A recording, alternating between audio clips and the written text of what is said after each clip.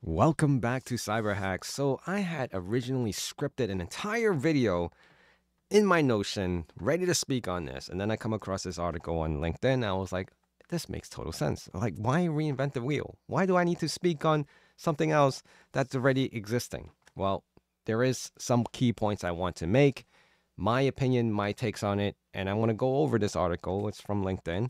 But before we do that, there's 70% of you guys who are watching my videos and you have not even subscribed. Please help me. If you subscribe, it keeps me motivated and I put out more content and, hopefully we could build a community together. So let's go into it a little bit more.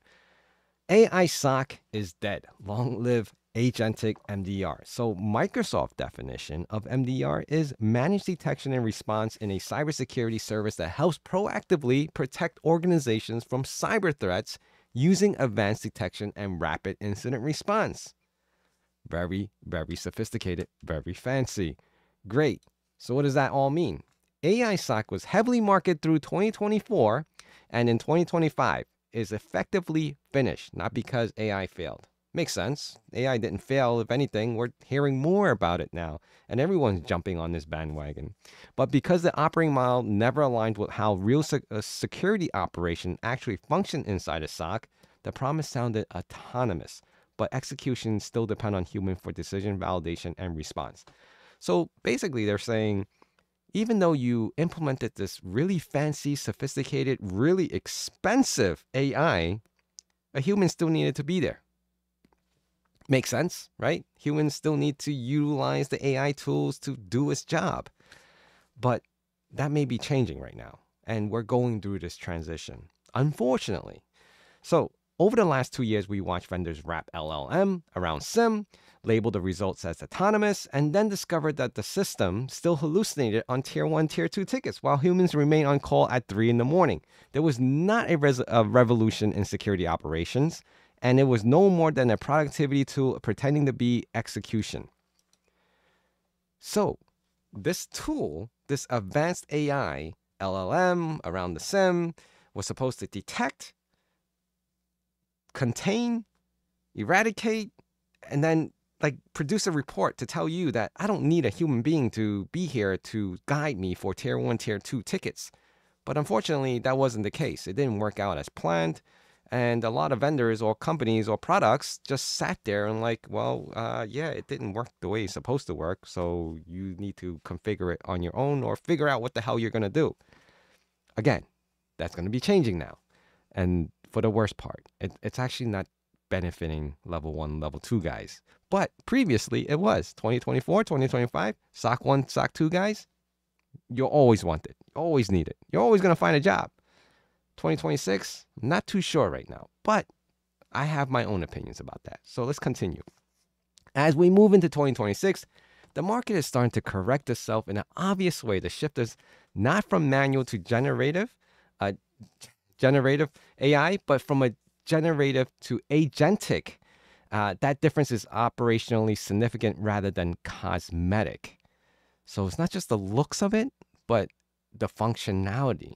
So let's understand what that actually means, because now we're going to take IBM's definition of what the difference between agentic AI and generative AI. And the key difference here is agentic AI describes AI systems that are designed to autonomously make decisions and act with the ability to pursue complex goals with limited supervision. I'm going to stop right there. So what's the difference from generative AI? Generative AI is artificial intelligence that can create original content such as text, images, video, audio, or software code in response to a user's prompt or request. So in short, generative AI sounds more like you need more human interaction, where agentic AI requires less human interaction.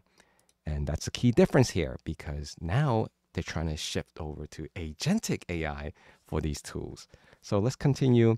In 2025, version of AI SOC focused on summarizing logs, explaining alerts, accelerating analyst workflow. It could describe what happened, but it could not take real responsibility for fixing it. Because you needed human interaction to do that. the outcomes still depend on human intervention, effectively making a software with a service attached rather than an actual operational model. Just explained it, right? It makes sense? Human still need to come in after the AI and say, yes, you're right, let's block this. Yes, you're right, let's contain this. No, you're wrong, release, okay? In 2026, Agentic MDR model should look fundamentally different. It is built as a system of agents that execute the SOC process in practice, not just on a slide. Detection is followed by verification, containment, remediation, and validation. The system can confirm a user via Slack, rotate a compromised Azure key, isolate an endpoint, and observe the result. At the same time, human supervised behavior, handle exceptions, and continuously refine the system. If AI could do all that, and all you need is one person to validate the things that AI has been doing, basically giving it a scorecard and saying, hey, you did a great job here, or B, you misidentified something, or why didn't you contain this machine when you were supposed to, right? You're basically going to be having arguments with these AI agents that you probably won't even get anywhere with it. The scary part to all that is that SOC level 1 through whatever, the lower tier SOC guys are probably going to be shit out of luck finding a job, because if agentic MDR takes place and it actually does all this,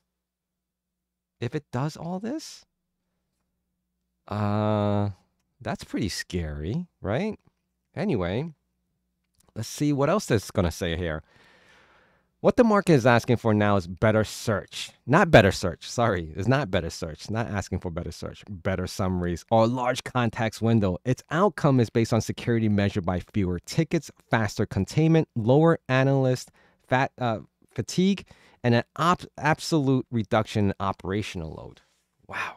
So my summary on that is that do the work, crazy work, look at everything, complete the shit, all the work that you need to do, and not a single human needs to touch any of those low-end SOC tier 1, tier 2 tickets.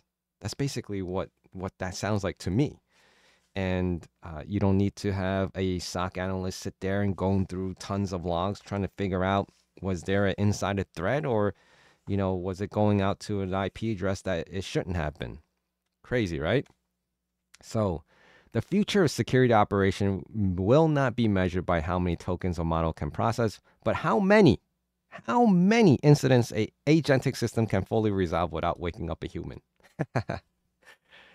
The last thing I personally want, if something was really severe, I probably would like to know about it. And I'm sure you can probably configure that. But imagine in a world where you get like these high severities and not one human is on a call and the machines are all taking care of everything.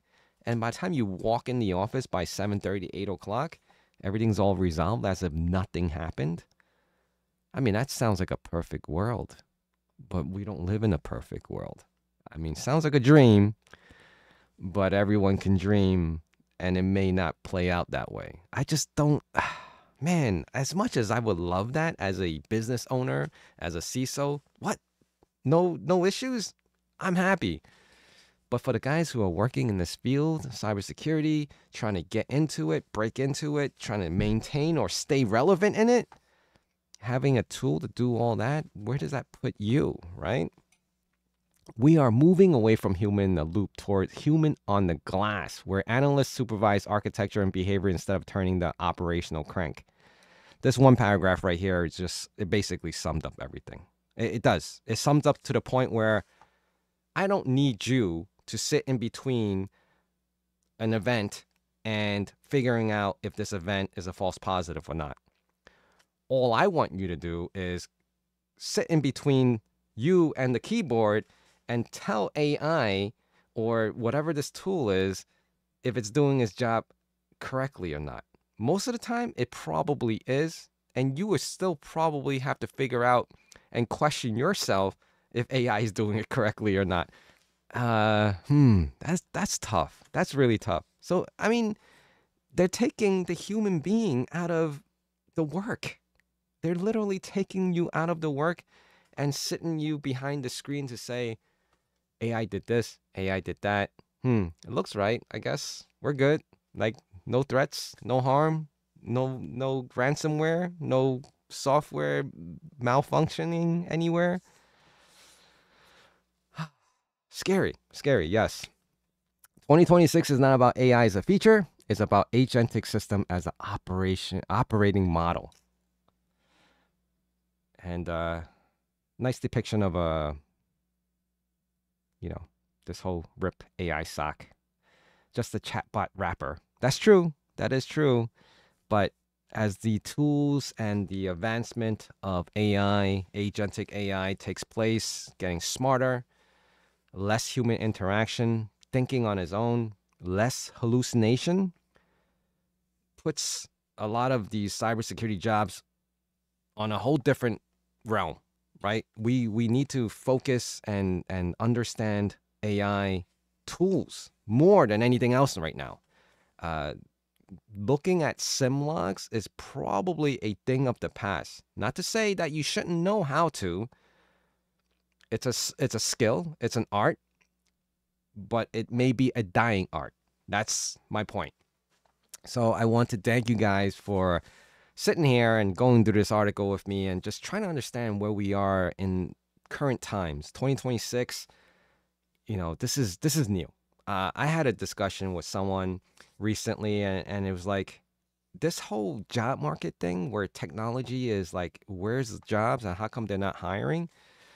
This is new revolution. This is nothing that history has ever done before. We've had economic issues in the past, but it was never technical economic issues. This is technical. AI has definitely replaced a lot of functionalities a human used to do, but I'm not saying that AI has completely replaced every single human that has been doing a job. There's a difference there.